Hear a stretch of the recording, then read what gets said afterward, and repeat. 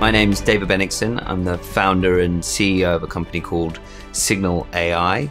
We're 180 people. We have offices in London, New York, and Hong Kong. And the business essentially aggregates the world's information, news media, social data, regulatory information, and we apply machine learning to that data to help organizations extract insights from that information and get ahead of risks and threats to their business. We've raised about $50 million of venture capital funding. We have about 600 customers that we serve globally, including some of the world's biggest organizations like Google and Bank of America and members of the G7 government bodies, etc. So I have been working with Simon for over 8 years now. The business is about 8 years old. And Simon was right there, right at the beginning of the business. And he really became a kind of quite fundamental coach and mentor for me, helping me grow from someone with very, very little experience and knowledge and know-how of how to build and grow and scale a company into a much larger business as it stands today. So he's been right there alongside me, almost as a kind of, I kind of describe him as a secret weapon, helping counsel me and understand kind of the nuances and emotional intelligence that is required to operate effectively and get people to work together in a collaborative and effective dynamic.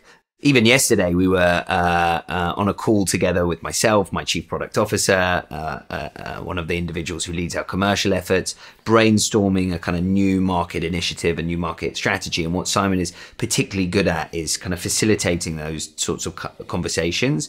And then he has a kind of innate skill set in being able to kind of bring those together and synthesize that information into something that, you know, is really understandable and consumable.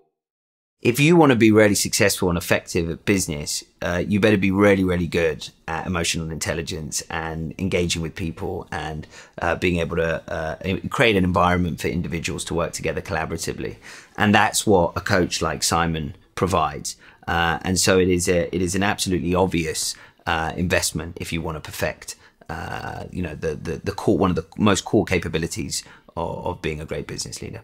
Simon has recently introduced this capability into our business of being able to assess leadership capabilities and strengths in a much more quantitative fashion. It takes qualitative concepts and enables the group to be able to score one another against those qualitative dimensions. And I think that's going to enable myself and my leadership team to be much more measurable in looking at performance and understanding where strengths and weaknesses exist. Being a CEO and a founder of a company is quite a lonely experience because you have a leadership team, but to be honest, there is a divide and a disconnect between you and them, and ultimately you're presenting a face of confidence to both that leadership team as well as to your board and to your investors.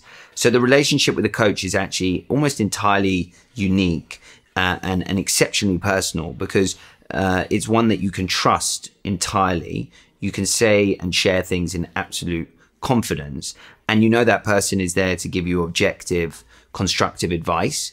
Simon has helped enable me personally to see that life is about balance and that life is about many different aspects, not just business. And I think that's ultimately led to me understanding and having a much better and balanced life.